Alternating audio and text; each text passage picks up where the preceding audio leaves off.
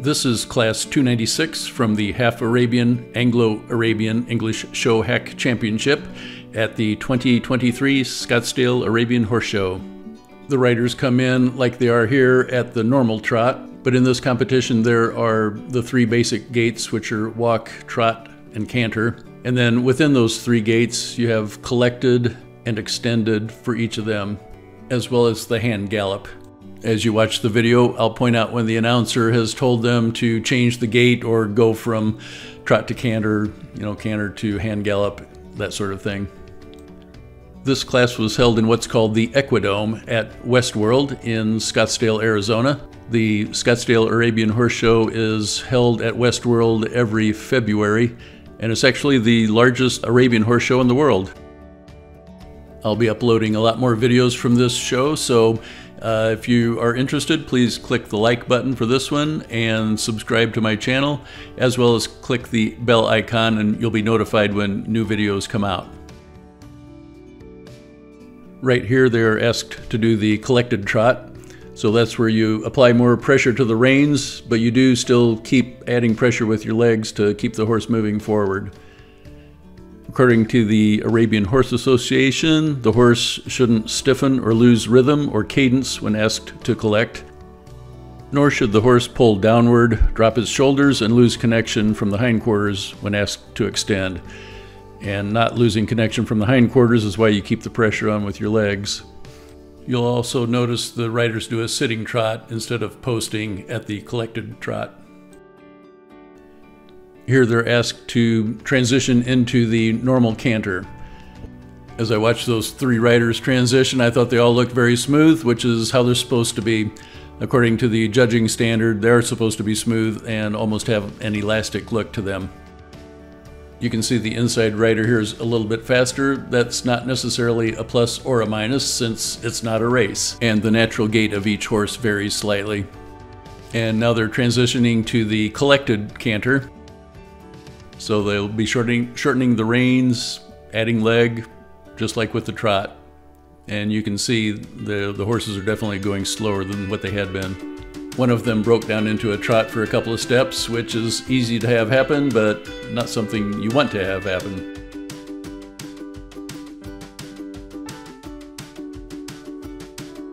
And now they transition from the collected canter into the extended canter. There is one gait that's faster than the extended canter, which is the hand gallop, and we'll be seeing that here shortly.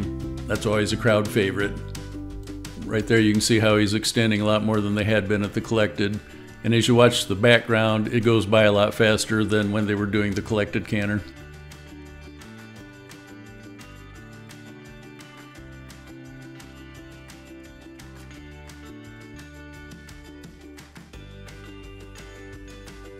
Right here they ease into the hand gallop, and you'll see the background goes by even faster than at the extended canter. By the way, the reason I don't have any audio from the event itself is because there's music playing and I'll get a copyright strike from YouTube. So I have to dub in my own music and then do my narration. And now you can see they're transitioning down into the walk. This is the normal walk. The judging standard says that the normal walk should be regular and unconstrained, moving energetically and calmly forward. I'm not sure how you move energetically and calmly at the same time, but there you have it. It says the horse should stride with lively, regular steps, and here they are asked to go down to the collected walk, and that's where the strides are shorter and should be higher than the normal walk. According to the judging standard, the head approaches vertical but should never move behind it. And pacing, in other words going too fast, is a serious flaw. And now you can see they've transitioned into the canter, and this is the normal canter.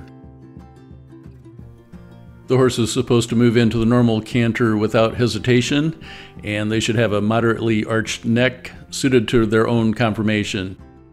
The horse should also maintain light contact on the bit and show impulsion, balance, and engagement.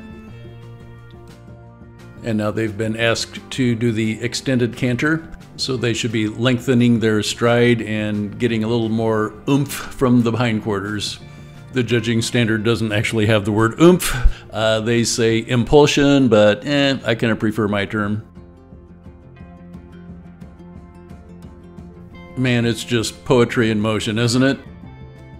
It's so enjoyable to watch that hopefully you'll want to share this with friends and family, so don't be shy about that. And now we're back to the normal trot, just like when they first came into the arena. Well, have you picked out a favorite yet? At this show, every single horse is gorgeous, and I don't know how they pick a winner or reserve champion, but oftentimes it's a unanimous between all the judges as to who the winner is. We have an unscheduled time of slowing down to the walk because we have a timeout by this rider. Each rider is allowed one timeout, but that gives us a chance to slow things down and get a good look at all the riders and their horses. So the timeout is over and we are back to the normal trot.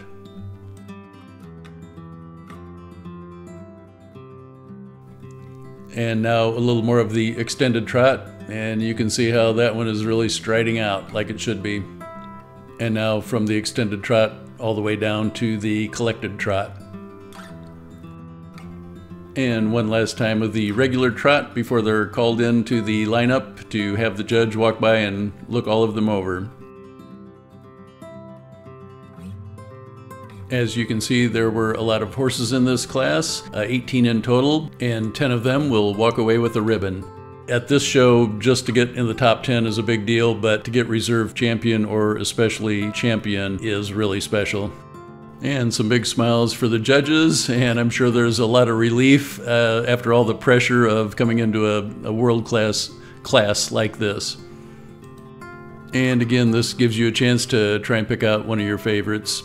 We'll see if the judges agree with you or if the judges are wrong. Just kidding, of course. These judges are amazing, and like I said, a lot of times there's a unanimous champion out of a big group like this, which just always amazes me.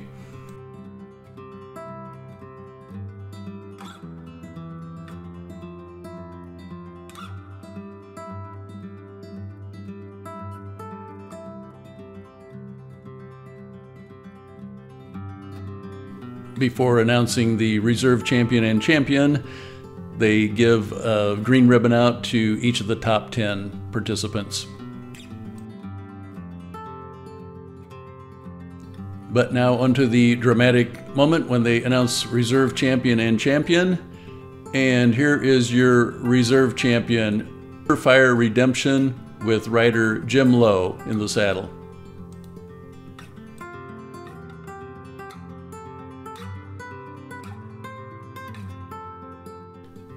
Now it's time for the horse to get a wreath and the horse and rider to get their picture taken along, usually with trainers, family, friends, owners, and it's always a happy moment. Now we swing over to see our champion, which is Dance with Nirvana and Josh Shino in the saddle. If you did not pick this one as the winner, it's probably my fault because I try to get as much of all the different riders as I can, and I just simply missed getting Josh on his horse, except for one small little scene. Then to make matters worse, when I went to push the record button to show the victory lap for the reserve champion and champion, I didn't push it hard enough, so I apologize profusely. But these guys get the last laugh as they are in the winner's circle for this prestigious event. Before they could finish taking pictures, the announcer said we have an owner alert running into the arena, and a very happy owner right there.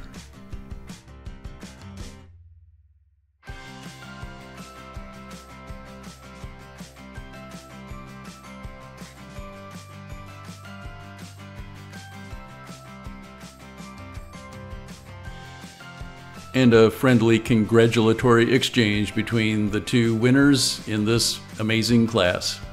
Hey, if you want to see what goes on behind the scenes in training for a horse show, you can click here to see this class's winner, Josh Shino, working horses at his beautiful training facility in Scottsdale.